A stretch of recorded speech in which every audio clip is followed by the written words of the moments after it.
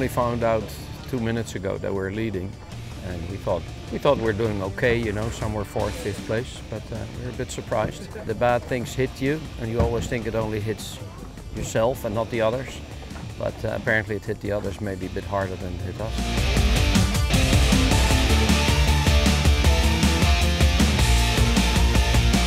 You don't like to see, and you certainly don't like it to happen to anybody.